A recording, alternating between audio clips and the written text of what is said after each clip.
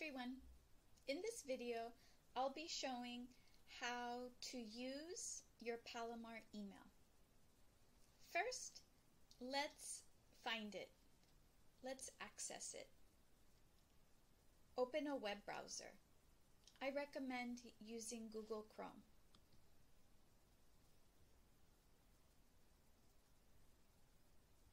I'm going to open a new tab.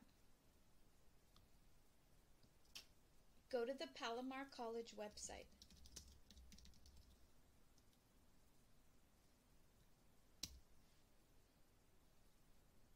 Go to the home page. Click here. Now I'm on the Palomar College website. Scroll means go down with your mouse. Scroll down to the bottom.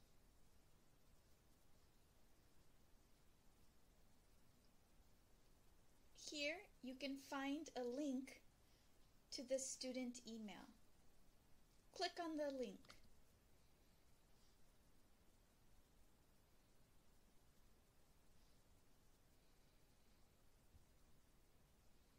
Type your Palomar email.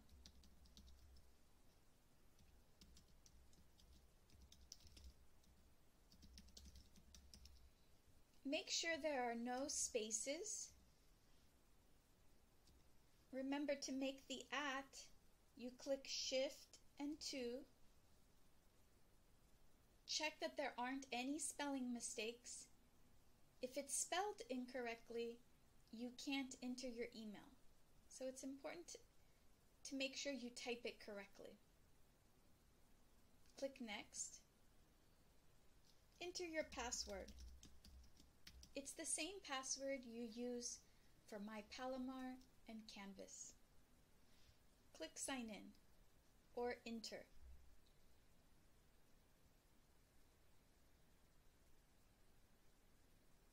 And now you're in your Palomar email.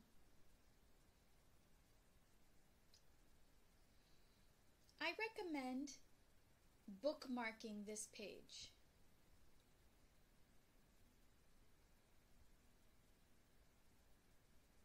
Put it in your bookmarks bar so that you can find it easily later. So this is my bookmark for my Palomar email, and I just click here and it takes me there. That way I don't have to do the steps again. Let me show you your email. The first thing you'll see is your inbox. These are the messages received that people send to you. If you click on each one, you can read it here. This one's from the Star Tutoring Center with information about tutoring. You can read it.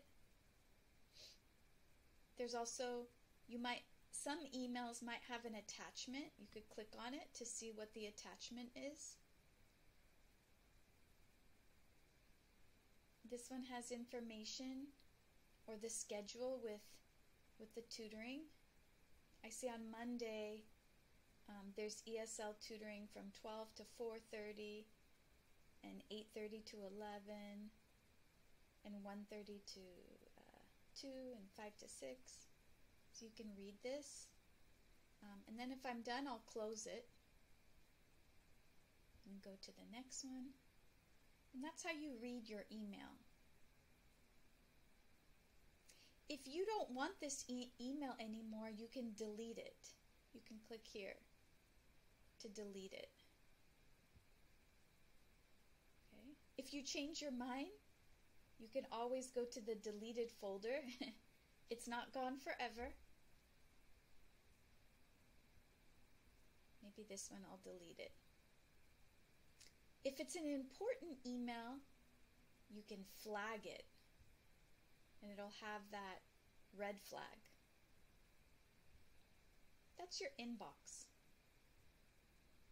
The sent box is when you send messages to people, you get a copy of that. So these are the messages I sent. draft is when you start an email, but you didn't finish. You didn't send it yet, and you want to finish it later. To send a new message, you will click New Message, type the email address of the person you want to email. Maybe you want to email me, your teacher. It's vmellows@palomar.edu. You can type a subject. Maybe you're going to be absent from class. You can't come to class because you're sick.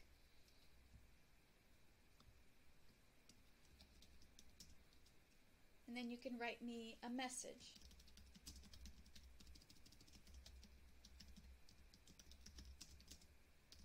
Today I have a fever of 100 and you have a sore throat.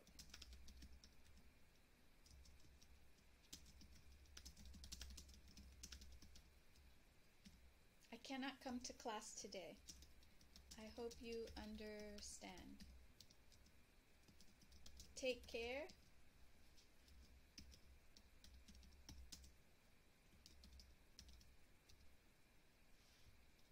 You want your closing, comma, and maybe in your full name. Okay? And usually we leave a line in between the greeting, the message, and then the closing. Okay? Let's say you didn't finish yet. Okay? This will automatically get saved in the drafts.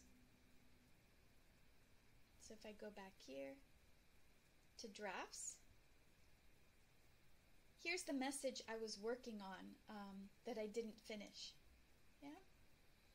So you can always finish it later.